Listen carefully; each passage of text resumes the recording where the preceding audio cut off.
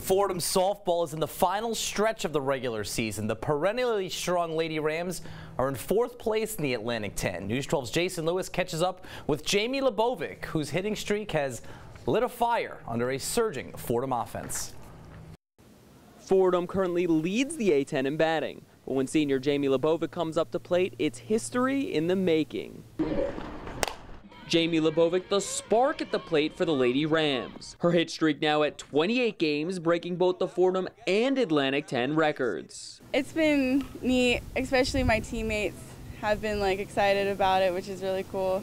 Her teammates feeding off it too. Head coach Bridget Orchard says her hitting is contagious. She's in the leadoff spot, so it's so great to see her get up there, and I think everybody's counting on her and she gets the hit, and then I think everybody else feels comfortable knowing that Jamie's getting on and that we can all do it. But she tries not to focus on the record. It's more important if we win, and sometimes even though I get a hit, we keep splitting with teams. So to have those last wins, because those are I would say probably the stronger teams in the A-10, to go win those and then go into the A-10 tournament, it's really important. The NCAA hitting streak record is 43 games. In order to have the opportunity to match it, LaBovick will need the help of her teammates. Game 43 would be the Atlantic 10 championship, and Fordham would have to get there. At Rose Hill, Jason Lewis, News 12, The Bronx Sports.